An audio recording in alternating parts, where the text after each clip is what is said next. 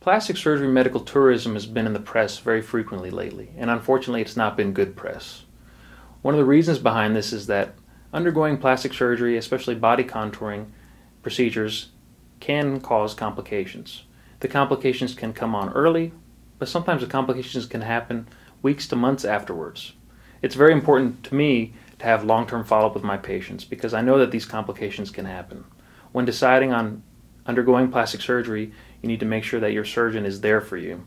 And if a surgeon is an international surgeon, unfortunately you can't see your surgeon. So please consider this when deciding to undergo plastic surgery and make sure your surgeon will be there for you.